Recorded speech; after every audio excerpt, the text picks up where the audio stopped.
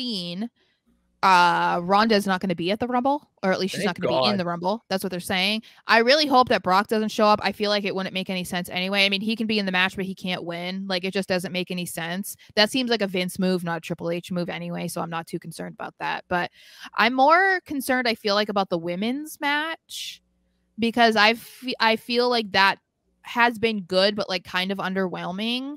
And so I'm really hoping for like that to be really good as well, because we don't need all of the, as much as we love the surprise entrance, you know, when it comes to the Royal Rumble, you don't want to overkill with so many, because you know they're not going to win. Like, you know, they're just there to get you excited for a second and like get the reaction. But like, we don't need, you know, only 10 actual active wrestling women like in the match, exactly. With like 20 random appearances, because like no one really cares. Like, it's like they do, but they don't.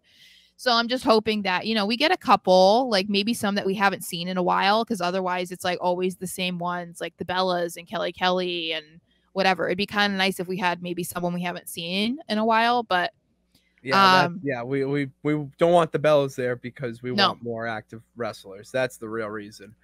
You partially, but good. Also, okay.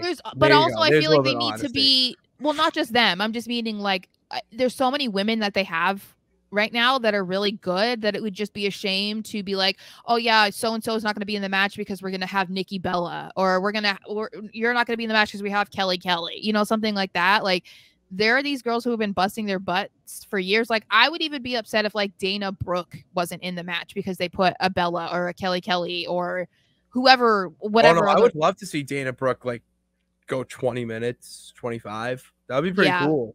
I mean, I feel bad for her in a way, but did you see that promo she gave? I think it was like a couple weeks ago. About wanting to give her a chance. Yeah, and the Rumble would be a good time to give her that chance. If she could go 20, 25 minutes in that match with a few spots of her eliminating someone, or, you know, almost being eliminated, but maybe she skins the cat.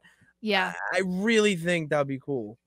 Well, and it's possible that we will see something like that because, you know, the Rumble kind of makes stars, it seems like people that you wouldn't think going into it were going to kind of like come out of it being over or whatever. It's possible that we see that with her. So we shall see.